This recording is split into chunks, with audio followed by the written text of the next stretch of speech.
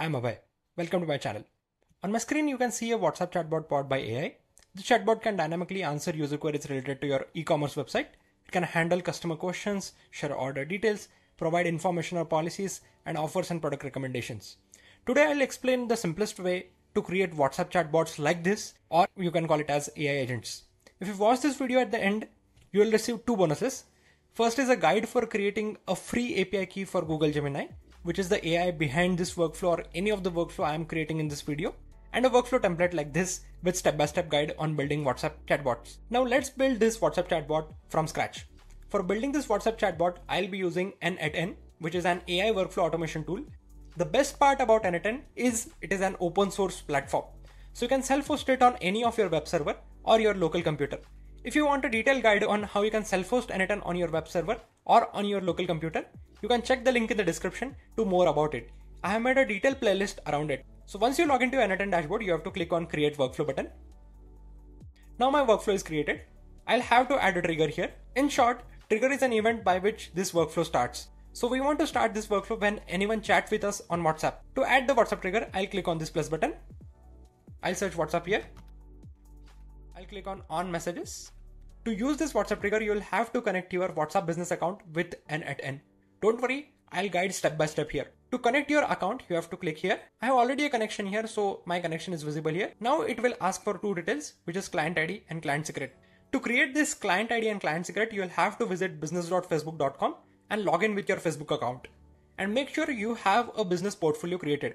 If you don't know how you can create a business portfolio, or if you don't have any business portfolio in your Facebook account, then in the login screen only you can create a business portfolio.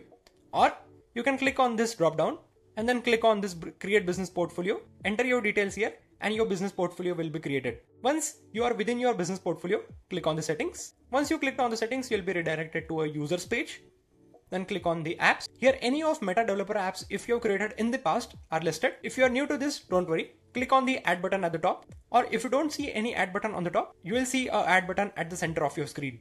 I'll select create a new app ID here. One thing to note, before creating a new app ID, make sure your account is verified with your mobile number added and you have a payment method added in your business portfolio. And if you want to add a payment method in your business portfolio, you can see on the left hand side there is a tab named as billing and payments. You can click there and add your credit or debit card details. Once you have these prerequisites, click on this create new app ID and you will be redirected to a new screen.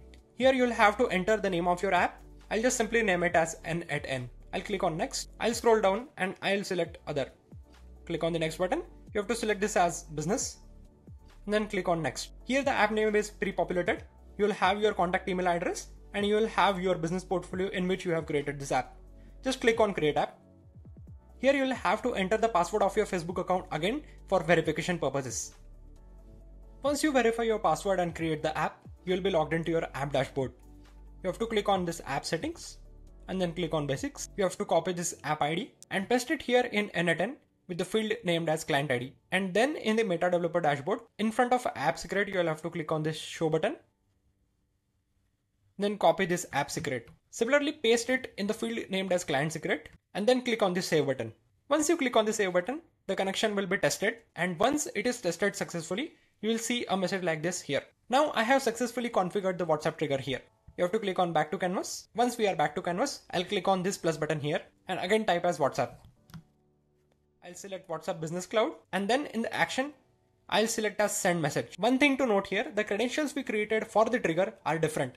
And for WhatsApp actions like sending messages or sending a template messages, the connection is different. Now to create connection with WhatsApp actions, you will have to click here and then click on create new credentials. It will ask for access token as well as business account ID. Now let's go back to our Meta developers account. I'll click on dashboard. Once you are in the dashboard, you'll have to click on setup. Once you click the setup button in front of WhatsApp option, you have to click on start using the API. Once you click on start using the API, you will see a API setup screen like this. Here you'll have to select a from number by which you will be sending WhatsApp messages to your customers. Here WhatsApp already creates a test number for you, so you can use it for testing purposes. But if you are using this on production, so you'll definitely use your own number. To use your own number, you can click on this add phone button and add a phone number. You will receive an OTP and your phone number will be added to your WhatsApp business account. For this example, I'll be using my live phone number. You can choose any of your phone number, either it's test or either it's live phone number. Here there are two IDs. First is phone number ID and second is WhatsApp business account ID.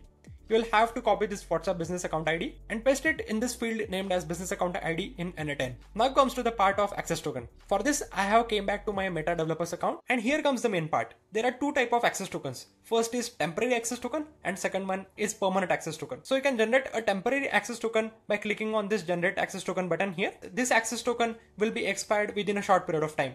So if you want to use this on a live production environment, this access token is not usable for you. But if you're just testing within the test number, you can click on this generate access token button.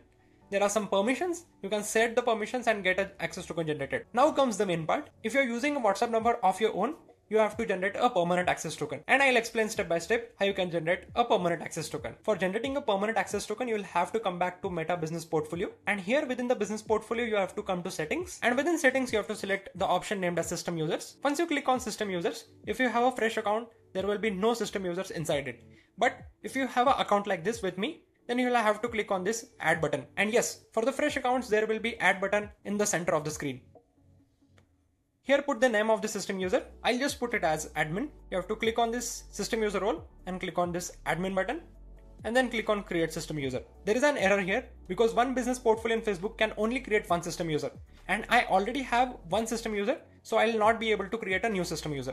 Once you open your existing system user or create a new system user, you have to click on these three buttons and click on assign assets. Here click on apps and select the app we just created. You have to click on full control and then click on assign assets. Once this app is assigned to the system user, you have to click on generate token. You have to select the app that we selected. In my case, it is n8n. I'll click on next. Here it asks for token expiry. You'll have to select for never.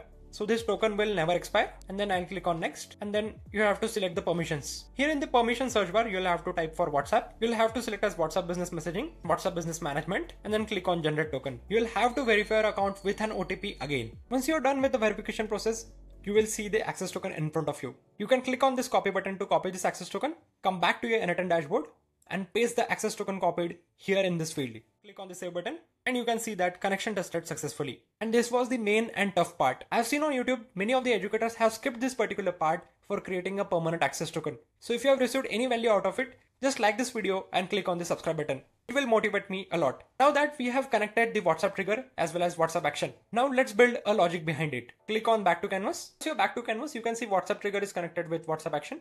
You'll have to just click on the delete button. Then open the WhatsApp trigger again. Click on the execute step button. It will fetch all the WhatsApp messages that you have sent to your WhatsApp number. If you have connected a test WhatsApp number, you can open your WhatsApp account and just send a hi to that test account number. If you have configured a real number, you have to just send text to that real number.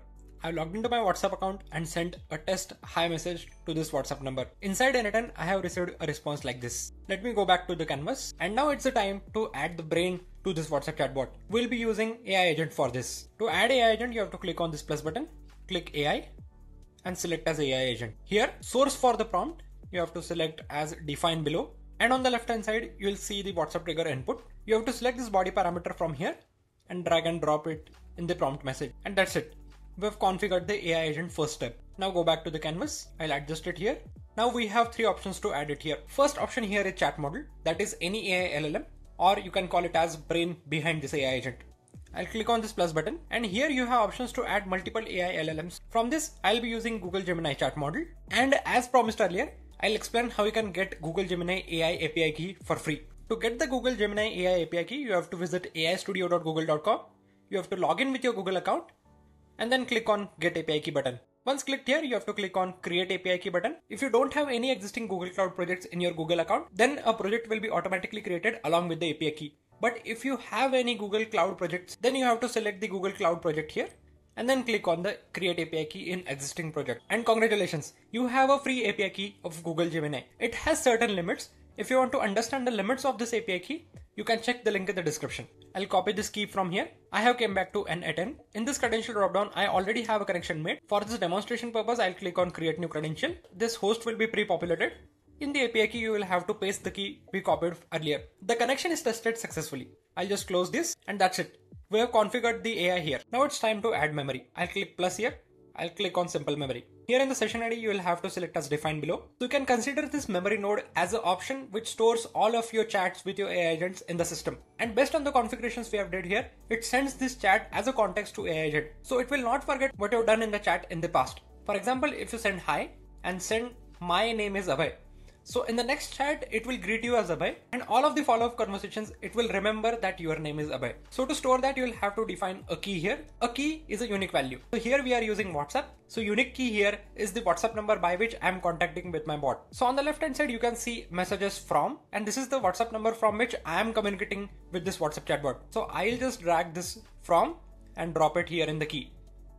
And here is the context window length. So this value sends how many past interactions chats you have done with the AI agent as a context to your AI LLM. Now we are done 90% part of this workflow. It's time to test this workflow and connect it to the action. I'll click on execute workflow. So it says waiting for you to create an event in WhatsApp. I'll send a hi again here.